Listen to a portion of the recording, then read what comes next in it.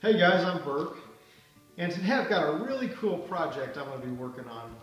A while back I saw a video on the I Like to Make Stuff channel, and he put together this little clock kit. He soldered it all up on the board and everything, and then he put it inside of a wood cube and covered the whole thing with maple veneer, so that when it was plugged in, you could see the LED clock numbers shining through the veneer.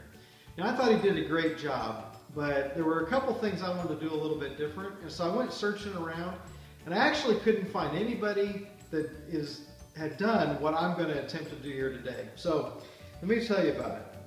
I went to Walmart and I bought just one of these $5 LED alarm clocks. I actually bought two of these because I'm going to make two of these for my teenage sons for Christmas presents. So that's what I'm doing. But these have numbers that are about 5/8 of an inch tall and really bright LED. So it should show through the maple veneer really well. And so I'm going to take this thing apart, pull the guts out of it, and then I'm going to construct a wood cube that they fit inside of and cover the whole thing with maple veneer. So I'm going to have to learn some new techniques. I've never done any veneering, and I think I know what I'm going to do, but it'll be a whole new experience for me. So hopefully it turns out good, and let's get started. So we're going to get this clock taken apart and see what we have inside of it. To take the case apart, there were just 4 screws that came out, and then the case came apart. There were a couple more screws inside that held the LED board on there with some electronics on it and the transformer. I also went ahead and cut the wires to the speaker because I'm not going to use this for an alarm clock once it's finished. I wasn't exactly sure how I was going to access the controls that set the time, and so I looked at those buttons a little bit, and I think I figured out how I was going to do it, and I'll show you that in a little bit.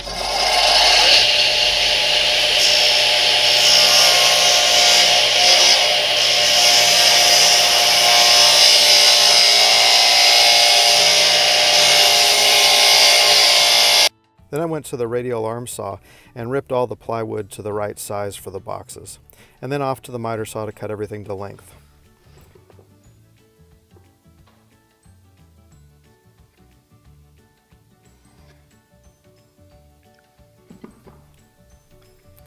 On the front of the box, I marked out the center of the box, so then I could use that as a reference point when I marked the opening I was going to be cutting.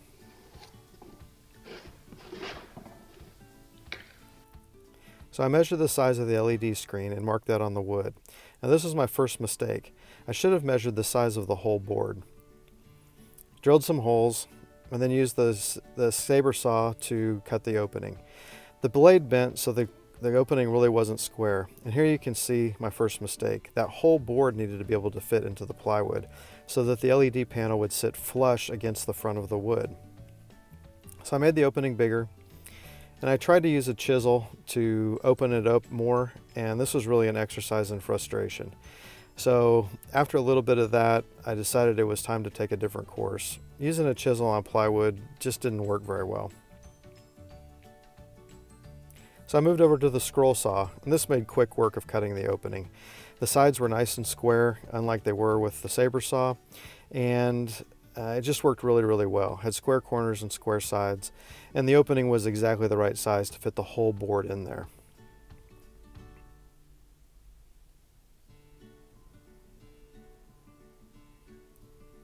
So I went down to the electronics workbench, cut the power cord off. I'll reattach that later once the box is complete.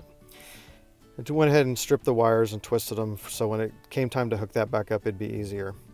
So I put the whole board in the hole with the LED panel on the bottom. I wanted this to be perfectly flush with the face of the plywood, so when I veneered over it, the light would shine through the veneer really well. I then just took some hot glue, tacked it in place, and then really filled in a whole bunch of hot glue to make sure that thing didn't move. I needed to figure out which side was going to be the top so I knew where to put the buttons. So once all the hot gluing was done, I temporarily connect the power and make sure which side was going to be up and which side was going to be down. The black bar in the video is the buttons to use to set the time. So here I am reconnecting it temporarily.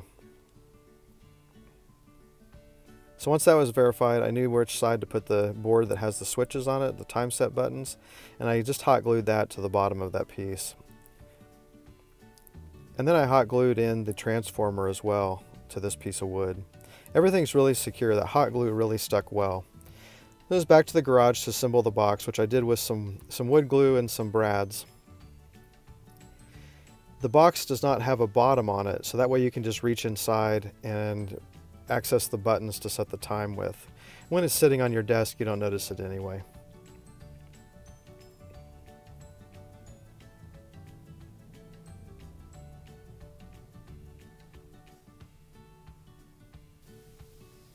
There you can see up in the bottom of the box. Even though I was really careful, the pieces still didn't line up perfectly, so I went to the belt sander and sanded everything smooth. That way there wouldn't be any bumps or anything in the veneer once I attached it. This worked really well. Just turned the belt sander upside down and ran it over the top of it.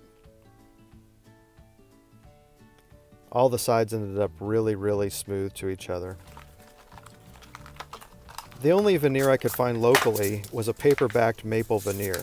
Worried me a little bit whether the LEDs would be able to shine through the paper backing, but it all turned out fine. So here I just cut the individual pieces for each side of the box.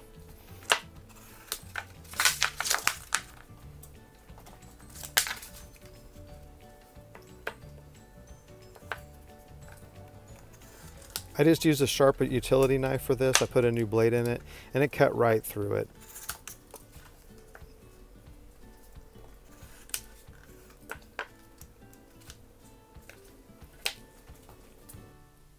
Then it was time to apply the contact cement. Now I've never used any kind of veneer product before, so this was all a brand new experience for me. Basically I just painted on the contact cement onto each side of the box. Now I use the flammable version of contact cement, so if you do this, make sure there's no open flames nearby. So once the box was coated, then I started coating all of the pieces of the paperback veneer. It goes on real easily. I just put a nice smooth coat on there, just making sure that every part had some contact cement on it. Once it's done, you let it dry until it's dry to the touch, which is pretty weird to think about. And then you just press it down. I took a piece of pine, rounded some corners, and used that as a pressure block to really apply some pressure and smooth it down. So all the pieces are cut oversized, so you don't have to perfectly align anything. The one tip I'll give you here is when you trim it back to size, leave a little bit extra instead of trying to cut it right against it, and then sand it back to the edge. So I applied veneer to all of the sides, and then I did the front last. It went really quick and it was really stuck. I was really surprised how good the contact cement works. It's my first time using it, and I'll definitely use it again. So I just took some 220 sandpaper and sanded all the edges back very carefully so that it's a nice tight corner on the veneer. You can't see the paper backing at all on the corners. It really just looks like one big chunk of maple. I was also careful on the grain orientation. So the grain on the front runs right to left, and then on the sides it runs front to back. That way it kind of just turns the corner nicely. I spent quite a bit of time just carefully sanding the edges so that it was just nice and smooth transition, and you couldn't get a fingernail hooked on it or anything like that to pull off the veneer. Then I hit each box with 2 coats of polyurethane, sanding with 400 grit in between.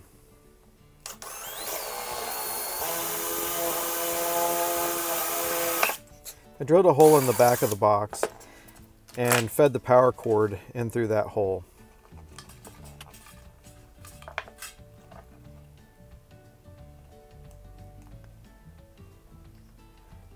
I tied a knot in the cord so that you couldn't pull the wire back out of the box.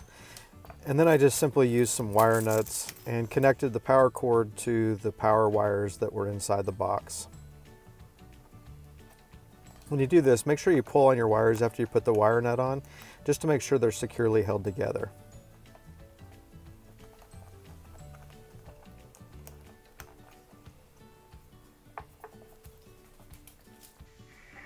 Here you can see the bottom of the box. The black bar towards the top is the buttons that are used to set the time, so it's easily accessible. And there it is, plugged in. It's a thing of beauty. Actually, the LEDs show up better in real life than they did here on the camera. It looks really cool. Well, I got them done just in the nick of time for Christmas. These were really fun projects for me to do. I did some new techniques. I'd never used veneer before or contact cement, so putting the veneer on these was a new experience, and it was much easier than I thought it would be. And they turned out really nice. The edges are really nice. The veneer took the polyurethane really nice, and they just look awesome. So if you have any questions or comments about this project, please leave it in the comment section below, and I'll definitely get back with you on any questions you might have. If you like this project, please subscribe to my channel. I'll have more like this in the future, and I wouldn't want you to miss them. So until next time, keep on making.